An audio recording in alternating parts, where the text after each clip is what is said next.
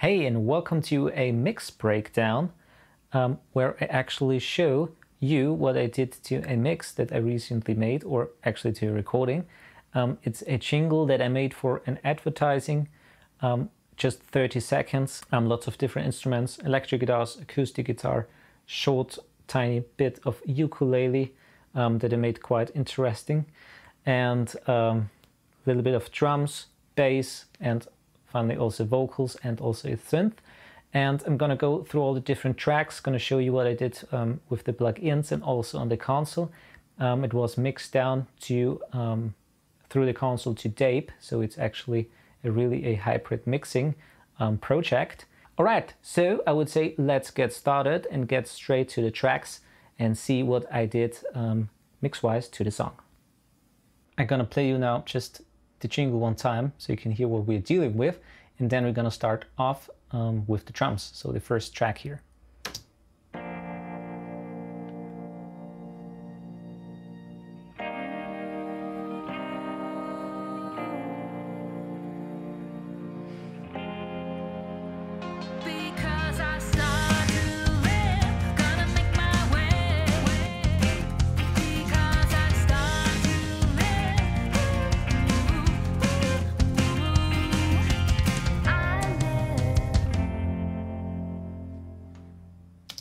Right, so very short jingle, typical advertising jingle, about 30 seconds. And let's start off here just with the drums. And what I basically used here is 2 instances of Logic Drummer. Just played a little bit around here with a rock kit with the metrics, nothing too complicated. Added a little bit of percussion here, so let's solo the drums.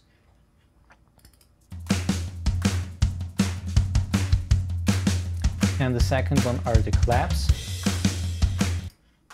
Sounds like that.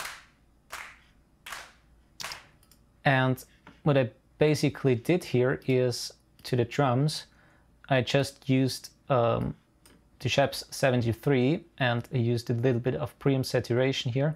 I really like that. Then I used a little bit of 12,000 Hertz, boosted that a little bit, and also 35 Hertz to get really the bass of the kick out and to emphasize that a little further. And on the console itself, I used also the EQ, where I just added also 12K and 50 Hertz. So to get really the bottom end out of the whole kit.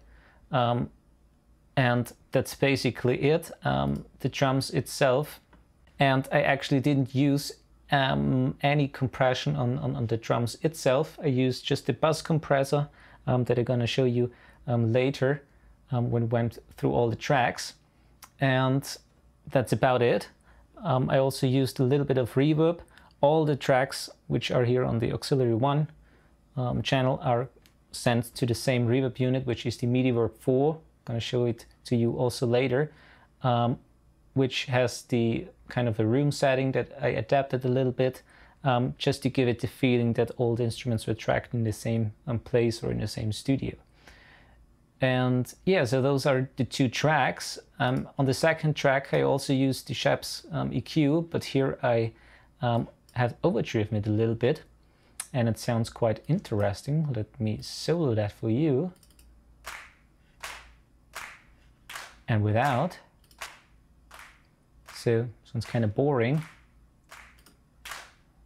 and now they really pop out here together with the drums.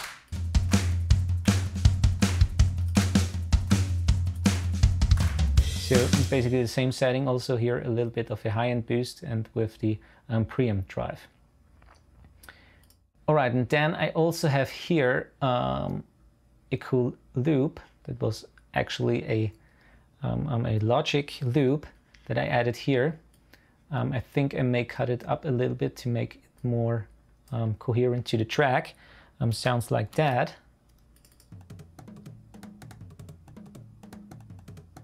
So it's laid into the rhythm section here very quietly, but it kind of gives the impression together with the drums. And without.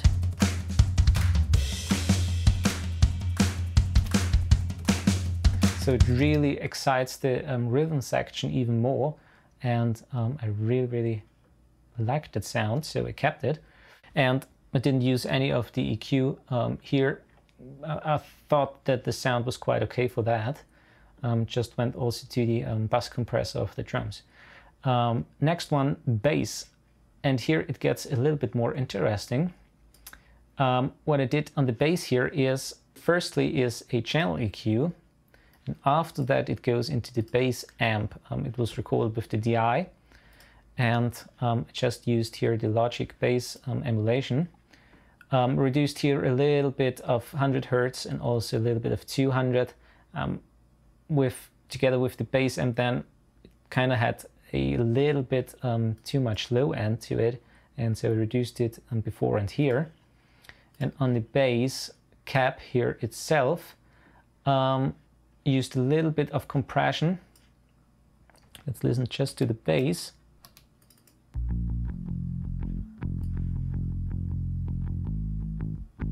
Right,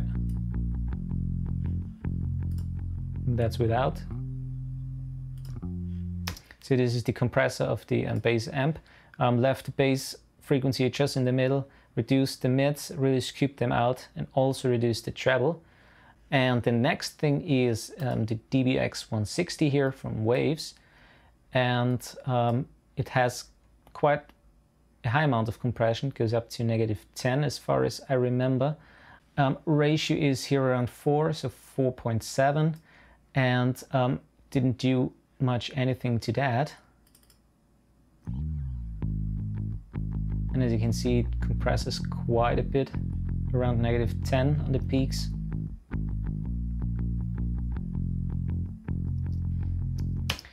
And the next thing here is the channel EQ from the SSL channel. I made here firstly a low cut, as you can see, and I also made a high cut of 6000 Hertz here. And what I wanted to achieve with that is that the bass doesn't get quite in the way with the kick drum, as I boosted quite a bit on the kick drum or on the whole drum kit itself of 35 and also 50, and so that I don't have any low frequency of the bass in there. So that's why I made a low cut here. And also I didn't feel that there is any necessary things that I like about the bass here in the higher frequencies, so I made a cut of 6000 Hertz. All right, and then I made also, or I reduced a little bit of 1.8 kilohertz and also of 2.4. Then 300, reduced also a little bit of 300 again, even though I reduced it before and with the channel EQ. And so this has quite some EQ moves on this particular track. So let's listen without and with.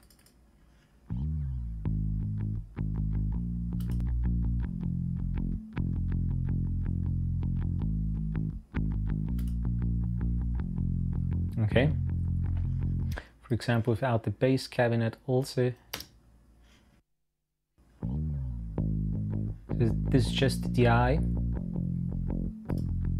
and then with the cabinet. And lastly, I used the Max Bass plugin, which adds harmonics to the signal to get a little bit of the low frequencies back, and I really like that sound. So that's without and with. So it gives, when you have good monitors, a little bit back of the low end, and it really emphasizes that. All right, so that's the bass, and on the console also sent it to the reverb, and I used on the EQ a little bit of a 80 Hertz pump, and that's about it. Did nothing else here.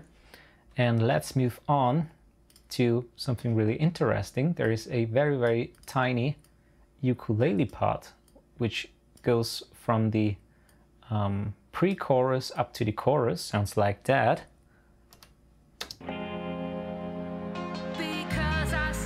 Right?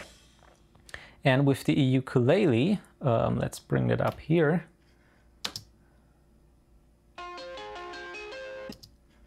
Okay. I as you can hear, it's quite severely overdriven. And what I did here is I just added the one-knob driver. You can basically do this with any plugin that has a own, or any overdrive plugin. It sounds without a little bit boring, and I wanted to really make it kind of special to make it more exciting for the pre-chorus. And without the one-knob driver, it sounds like that. And with, so it makes it kind of more exciting. Let's hear it in the mix without. And with.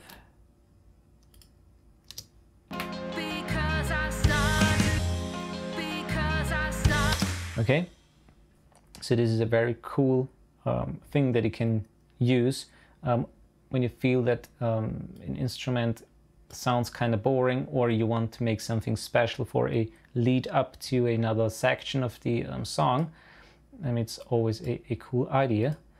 And the other plugins, a little bit of compression here with the 2A, so quite -5 to -7 here. On the channel EQ, again, I reduced everything, or I cut out everything below 120 Hertz, reduced or no, boosted a little bit of 5.8 kilohertz, and boosted quite a bit on 2000 Hertz. I reduced quite a bit on 500 Hertz.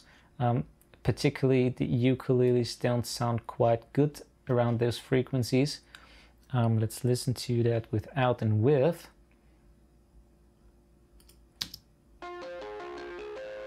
And with the boost. So it really brings that up and makes it more present.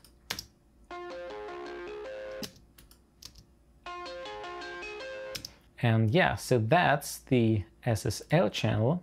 And I also added here, as same as I did with the claps, I used here the drive of the Scheps EQ, and just a little bit of a boost of 12,000, and here I also took out 220 again, so I really took out quite a bit of the frequencies that are around 200, 300, 500 of the ukulele, to really get the presence or the high frequencies of the ukulele out, and to cut it through the mix.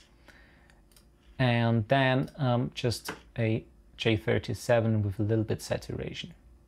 Right, so that's the ukulele. And let's move on to the acoustic guitars.